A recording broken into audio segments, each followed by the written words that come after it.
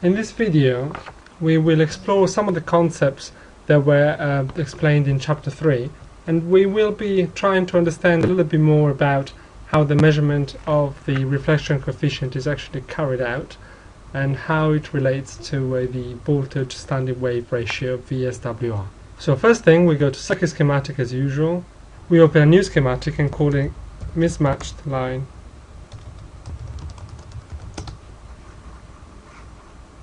So let's refer now to the picture that we saw in the notes. We've got a transmission line of characteristic impedance Z0 with a propagation constant gamma, and we've terminated this transmission line with a load impedance ZL. Because we assume that ZL and Z0 are not the same value, there will be some power reflected from the load back out towards the source. So we'll have an incident voltage wave, which is represented by this quantity here, and also a reflected voltage wave, which is represented by this other quantity here. So what we're going to try and do is measure the reflection coefficient, which is nothing but the ratio of the incident and reflected voltage at this point here, right across the terminals of the load. And then we're going to repeat the same measurement at different points along the line. In the notes we chose conveniently an origin for our z-axis around here. This meant that the calculations were quite easy. However, we want to try and generalize this result and see what actually happens if we move away from the load along a transmission line, which may represent a true measurement scenario whereby the load is connected to our measurement instrument through a certain length of transmission line. We need to learn what that does and understand how to work out what part of our result is due to our load and what part is due to the interconnecting elements between the measurement device and the load. So let us look at this picture in terms of voltages a little bit more. Obviously we'll have a load voltage down here, and there will be an incident voltage which is produced from the source, and then, because we have a mismatch, a reflected voltage that comes back from this side of the circuit. So how do we go about doing this with MicroOffice? First of all, let's get ourselves a very simple resistive, purely resistive load. So let's press Ctrl L, RES, that gets us a nice resistor, place it on the schematic and ground it. We'll give it a value of 25 ohms. Next on the agenda, we'll get ourselves a transmission line, because we need to connect our load somehow to the source. So again, we press Ctrl L and get ourselves a transmission line in physical form.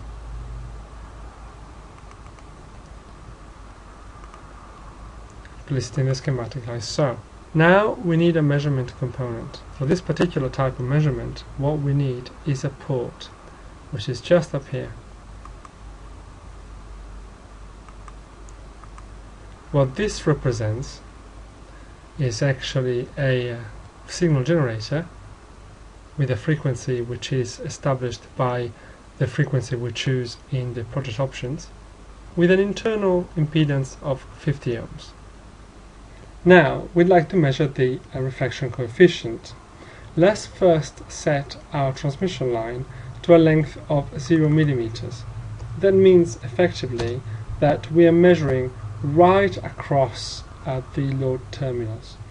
We can now go to graphs, new graph, choose a polar graph this time and call it reflection coefficient.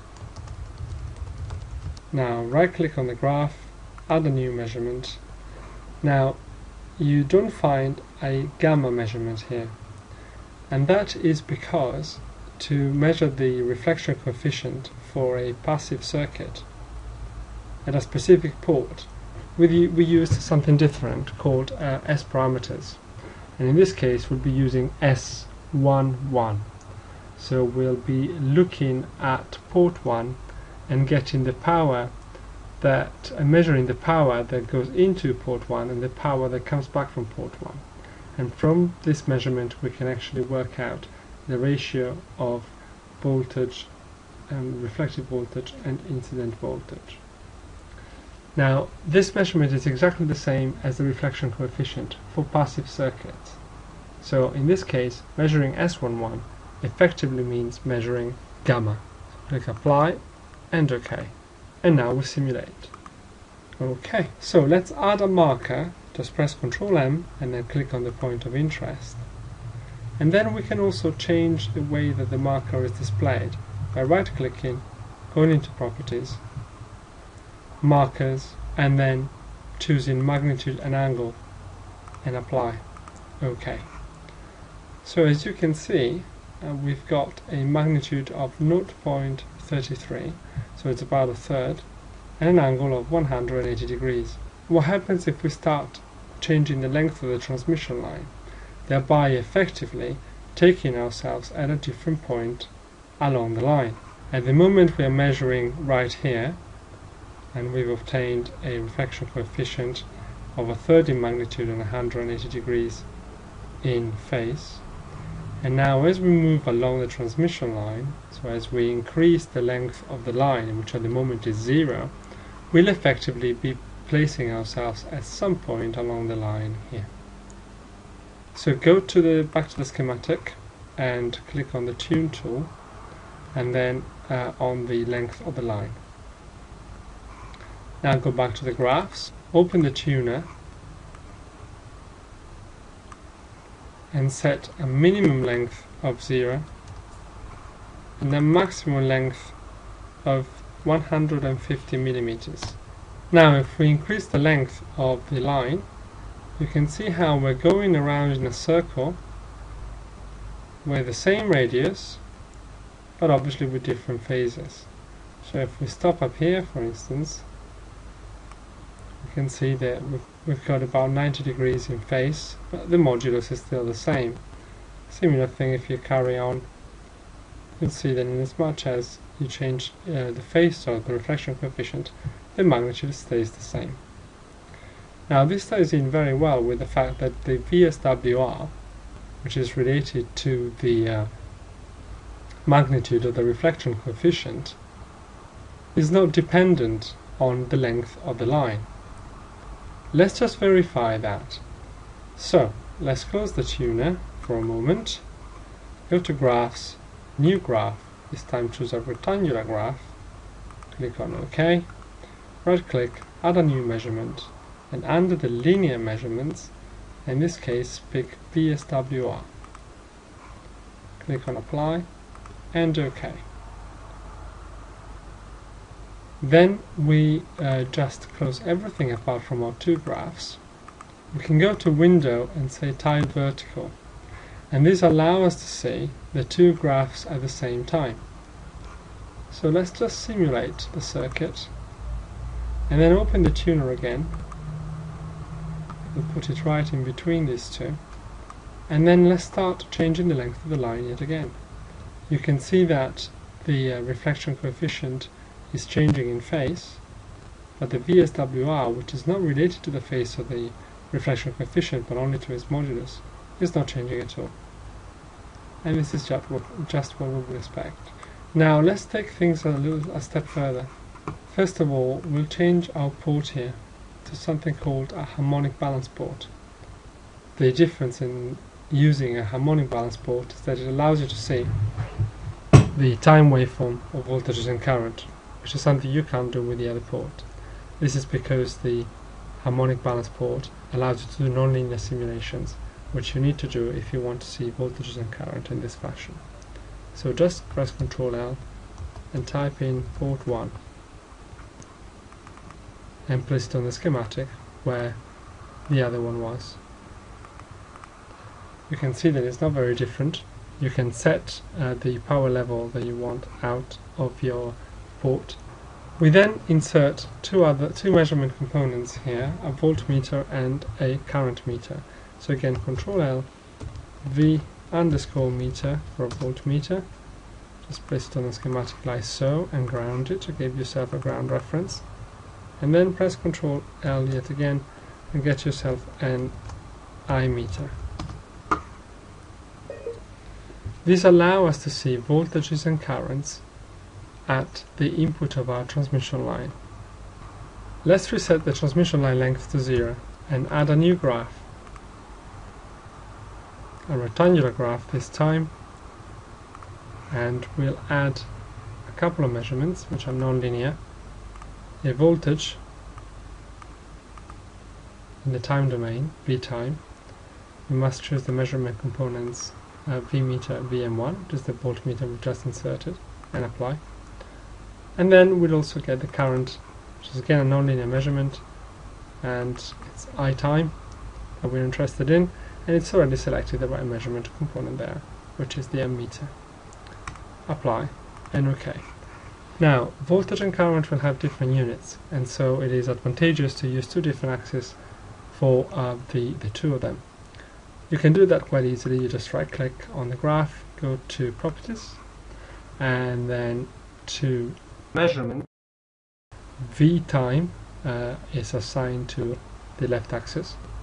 The I time is also assigned to the left axis, so we just select right, so that now the current measurement is going to be displayed on the right axis. Click Apply and OK. Now, as we did before, we want to see what's happening to the reflection coefficient at the same time as the voltage. Just close all the tabs that we're not interested in and just leave the graphs that we want to display. And then go to Windows and select Tile Horizontal. So if we simulate, we can see what's going on.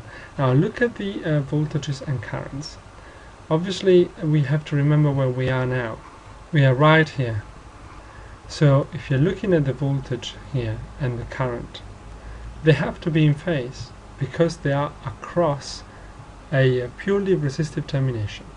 And we're seeing that when you have a resistor, the voltage and currents are in phase. So because we've set a transmission line length to 0 in MicroOffice, and we've now been looking at the voltage and current right at this point, and there is a resistive termination connected, then we must have them in phase. Now what happens as we change the length of the line, thereby effectively changing the point at which we measure the reflection coefficient, and also the voltage and current, of course. You can see that the voltage and current start going out of phase with one another, because in this case what we're seeing is not only the resistive termination but also part of the transmission line. We've seen how a transmission line may be seen as a network of inductors and capacitors, and hence, because there are these reactive elements which are present, since now we have a length of line, then what we're seeing at the measuring port is a combination of the effects of these capacitors and inductors, as well as a purely resistive load. And that is why there is a phase shift between current and voltage. That's determined just by the fact that our transmission line is present in series with the load that we're trying to measure. Now, voltage and current, of course, are changing. They're changing in magnitude, and the relative phases are changing as well. So as we go around, the reflection coefficient changes in phase, and also the relative phase of voltages and currents change, and their magnitudes too. However, there is one thing that no matter where we are should not change, and that's the VSWR. The VSWR gives you a ratio of the maximum voltage over the minimum voltage. Observe the voltage waveform alone, which is the blue curve this time. We're trying to find the minimum amplitude and the maximum amplitude, and then we'll work out the ratio and see whether that ties in with the VSWR. So as we move along the line, so as we increase the length of the line that connects our signal generator to our load, the voltage increases, goes through a maximum, and then comes back to a minimum. And we can see that the minimum is right where we started, so when we had no transmission line at all. So if we insert a marker there, we can see that it's roughly 0.2, but let's get a better measurement. Select Add Marker, and then just click on the peak. It's about 0.21 volts. Now if we change the length of our line,